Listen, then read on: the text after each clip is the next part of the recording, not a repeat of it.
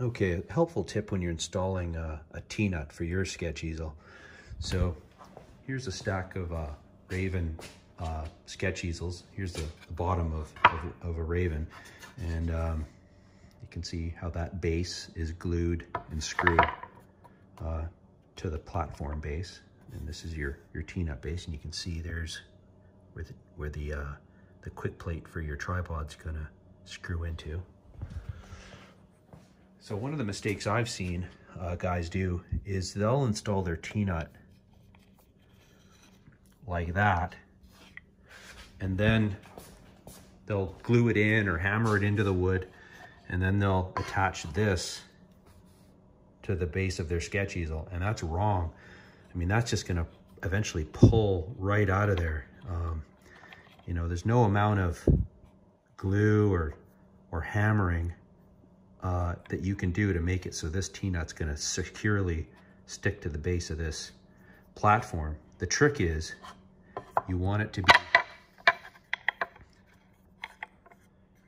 be like installed like that.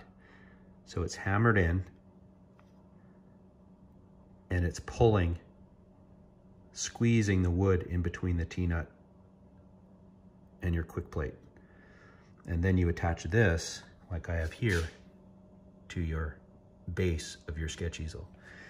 If you want your sketch easel to work on your tripod, that's important that you get that construction part correct.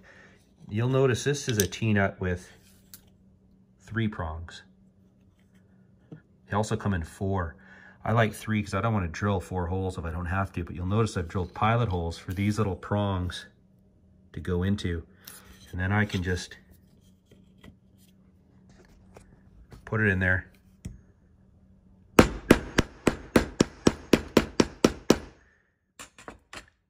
And that thing is not going anywhere. It's in there, it's countersunk, and I'm gonna screw into that right there. Tip of the day for you.